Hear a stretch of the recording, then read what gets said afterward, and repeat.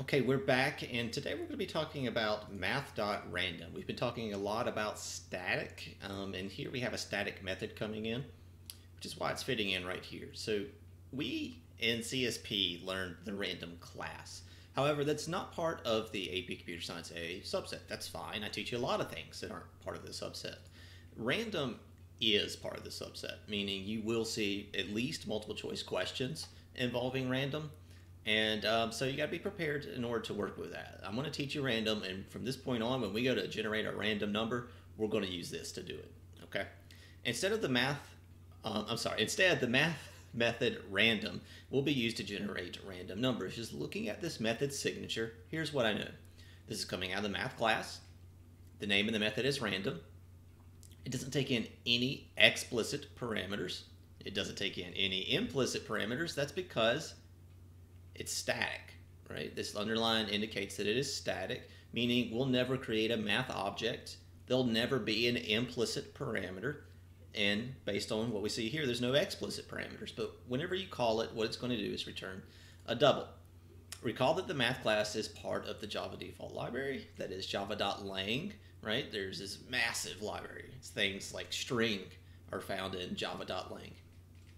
And anything that's in this effectively directory, folder, library, they're already part of Java. They're already there. You don't need to import it. Okay, so we've been using math this entire time without importing it. It's part of java.lang.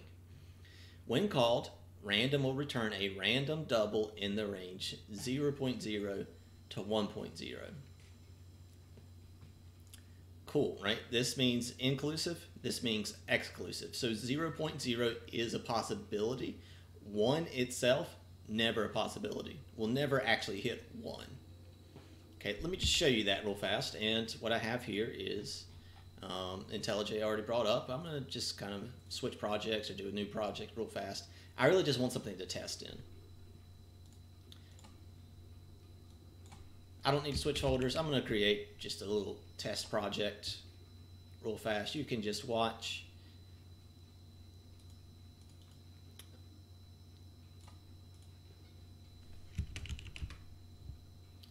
Okay, I'm going to plug in a main method. Too fast. There we go. And what I want to show you is this math.random method. Right? No explicit parameters here. I didn't actually create a math object. Random is static. And IntelliJ is actually italicizing it, trying to indicate that it is static.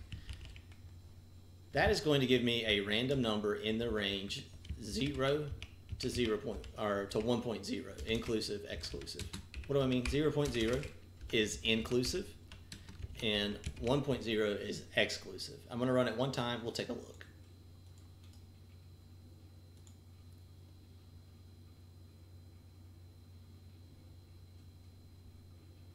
Okay, and I get this number right here. It is in that number range. Okay, let's run it like several times, right? I'm just going to create a quick loop. In IntelliJ, my shortcut syntax for that is for I, and it's going to create this header. And I want to do about 30 iterations. The reason being 30 is like statistically the minimum. Right, in my statistics class, that's what I learned, that you need to do about 30 samples. There's need to be about 30 samples in your stuff before it becomes statistically relevant. Okay, I'm going to tell it to run. And we see the numbers that we're getting. Right, oh, got close to 0.0000. Never actually 1 itself. And I mean, I can run this thing 300 times. And we get a really good idea of the numbers that are possible with Math.random. Okay, that's kind of cool, but you know, I need numbers in the range like 1 to 10. So the question then becomes, how in the world do we do this? It's sneaky. I hate that.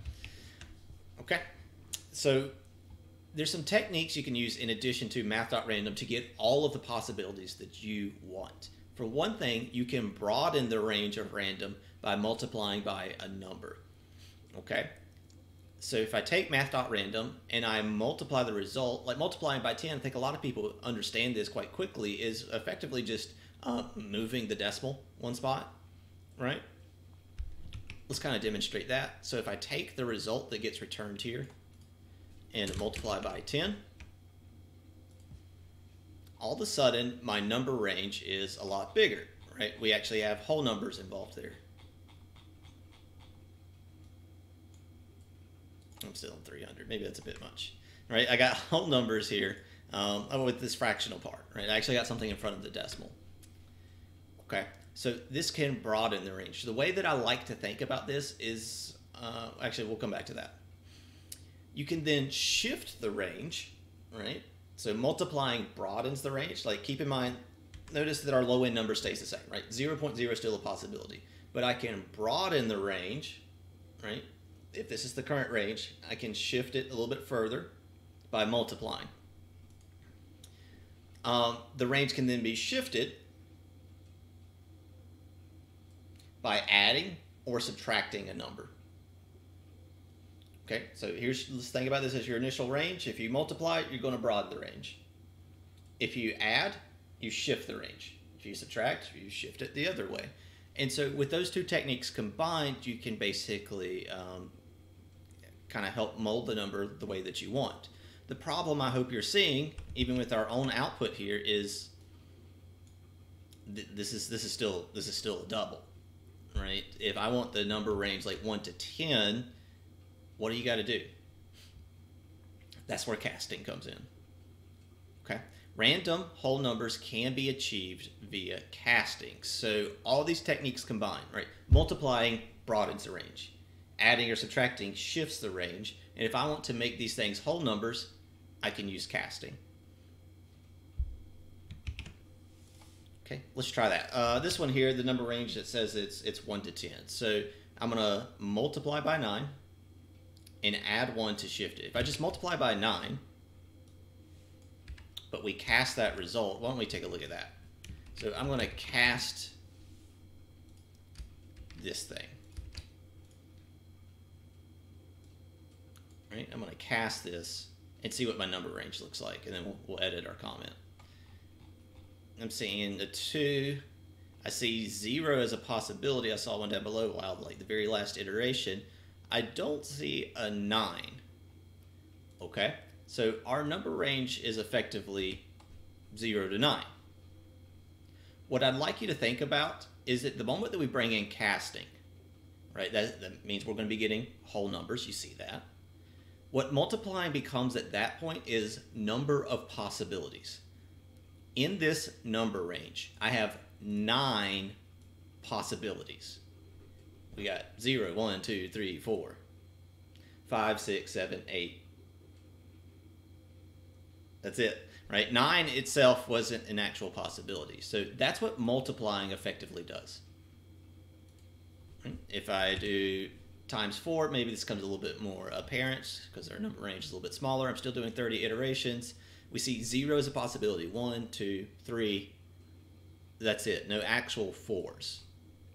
Okay. So the moment that you bring casting in, right, we're going to get whole numbers. What this does, it broadens the range. Yeah, right. 0 is still a possibility. But I like to think about this as whenever you multiply, that is number of possibilities, right? In this particular number range, there are 4 possibilities. 0, 1, 2, and 3. Okay? Now, our shifting can still be achieved by adding or subtracting, right? Maybe I don't want a 1 in my output. I'm sorry, maybe I don't want a 0 in my output. Like I want the numbers 1 through 4 here. Well, we can take that, we can add 1, and that is effectively broadening and then shifting.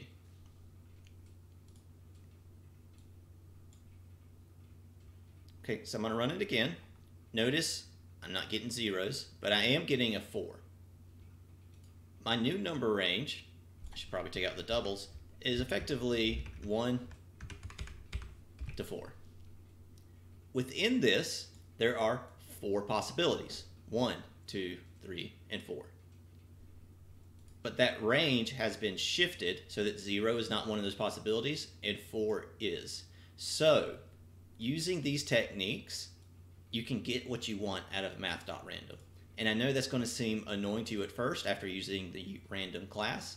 This is, however, in the subset. You need to learn it. And from what I've experienced, most programming languages actually handle it this way. Yeah, so with that in mind, let's code die. Write a class die. This is the singular of dice, by the way.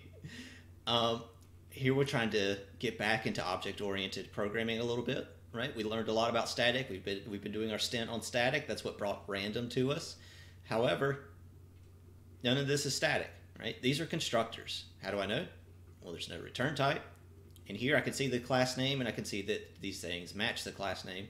So we can create here kind of a die. This one's going to be your typical 6-sided die that everyone's used to. Here, this one's going to take in an integer, which would be our number of sides, right? So we can do different dies. And then once I have that dice object, I can tell it to roll. And what I like you to recognize is that the object orientation makes sense here. When it comes to math, what is a math object? When it comes to a die, a singular of dice, yeah, that's an actual object in the real world that I can pick up. It's got a very important property, number of sides, and I can tell it to roll. I can make it perform that action. So let's make this. You can code along with me if you would like. I'm in IntelliJ. I'm going to do a new Java class project by going to File, New Project. We'll go next, and die.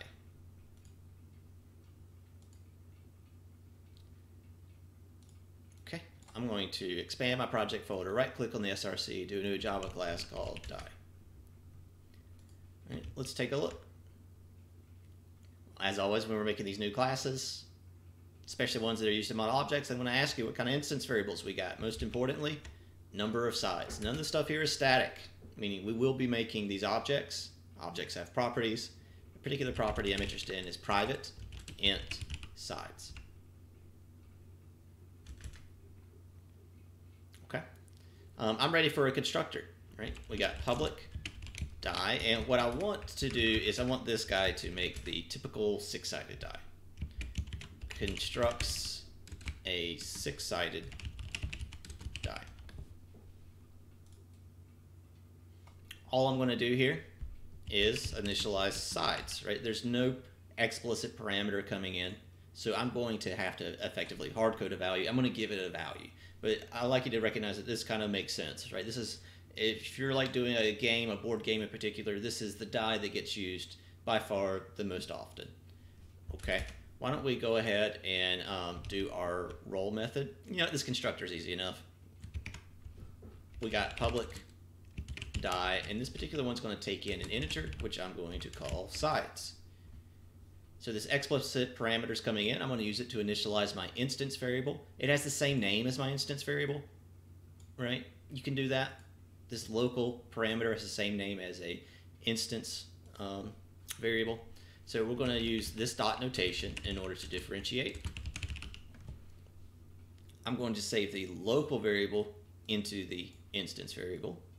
And that's it. This will allow me to construct a die with however many sides I want, which, by the way, we could technically do like a 3-sided die or a 1-sided die. Whatever. Let's do our roll method. We got public int, no static, right? In order for me to use this roll method, I have to have a die object in advance. So roll, I want it to roll the die. We get the result out of that. So, I need to return an integer. We're going to use Math.random, right? If I just did this, it's going to be mad at me, right? Math.random gives you a double every single time in the range 0.0 to 1.0, inclusive, exclusive. Okay, so this just doesn't work. Okay, so we need to cast it, all right? That at least satisfies my syntax, because now what I'm producing is a integer every single time. The question is now number of possibilities, right? If I'm rolling this die, how many possibilities do I have? Well, it's 6. It's whatever is in number of sides. Okay?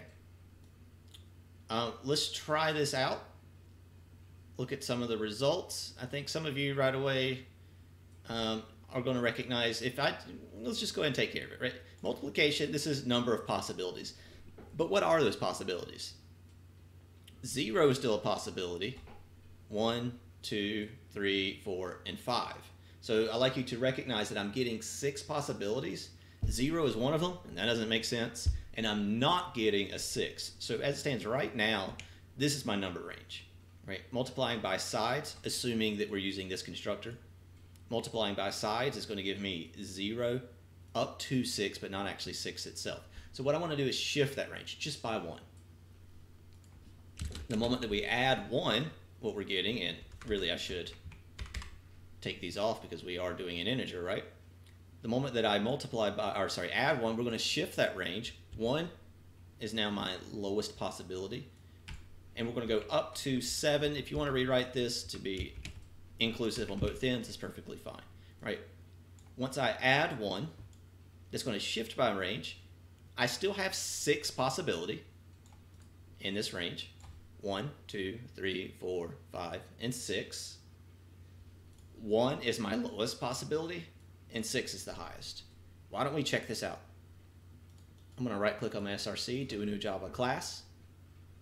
Let's make a driver. I'm going to plug in a main method with PSVM. Okay, how do I call this roll method?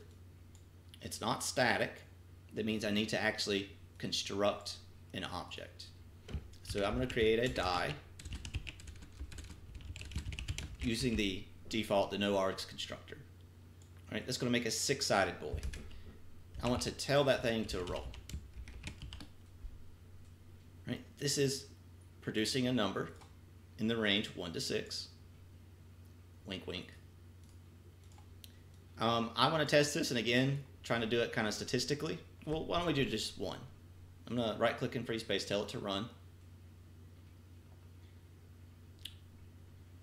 No, I should probably tell that to print. That was an actual whoopsie. Okay, so I'm going to put that into an SOP. This is returning an integer. In order for me to see that integer, I need to actually tell it to print. Let's tell it to run now. All right, I got a 1 that time. Okay. If I was to run it again, I get a 1.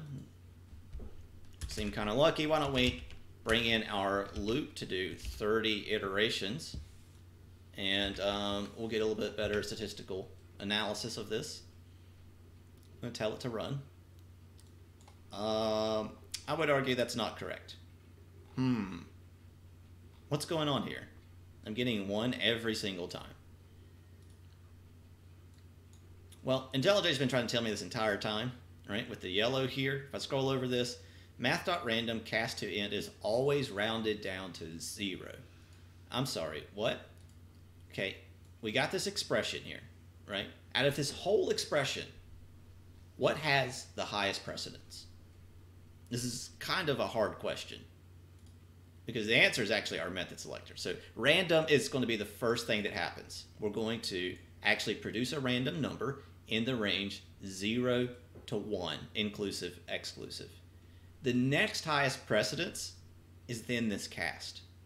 Okay, so what's happening is that this is producing a number in the range 0.0 to 1.0, meaning there is no whole number here, right? We're going to get up to 1, but never 1 itself. There is no whole number. You have 0 point something. And what the int does is truncate it, meaning we're going to discard that fractional part. This is always giving me 0. So we're getting 0, multiplying by our number of sides. Doesn't matter what that is, because multiplying 0 times anything is going to give me 0. So up through here, I have 0. And then I add 1 to that. That's why we're getting 1 every single time. Okay, you have to be careful with this. These are test questions. I promise you they're going to try to get you on this. The only thing that has a higher level of precedence than the method selector is parentheses. So I'm going to put parentheses around this expression. We'll tell it to run. There we go. Now we're getting our number range 1 to technically 7, but I like to express it as 1 to 6 the moment that we start casting it as integers, right? Inclusive on both ends. There are 6 possibilities. Really, the way I kind of want to think about this is there are sides possibilities. So this actual expression is doing 1 to sides. And this example that we got here in our code, that is a 6. Okay? Now, I believe, we're going to double check it here, that this 1 doesn't actually matter. It doesn't need to be in the expression, right? Because what we're going to do is we're going to random. We'll multiply that by sides. That'll get casted. And then we add 1 to shift our range. Let's make sure that we're getting the same result. Okay? And so that may be a question that you see, is that the addition here being on the outside doesn't matter too much. Okay? It does matter when it comes to casting, right? That multiplication is in here. We want the multiplication to happen first. Okay? So let's test out our other constructor and wrap this thing up, right? My D&D people, you know, we can come in with a 20-sided die. Let's test that out. It's going to use the other constructor where we set the sides to exactly 20. And so my die at that point is a 20-sided die, not a 6-sided die, meaning there are 20 possibilities whenever we roll this thing. I don't see a 20. I think we're just unlucky. There we go. Okay. Yep. We got both ends of our range here, right? We was expecting 1 to be our lowest possibility, 20 to be our highest, and we actually see those in our output, right?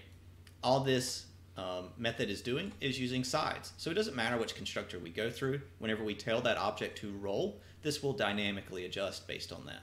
And that's kind of cool. All right. This has been random, and this has been die. I'll see you in the next one.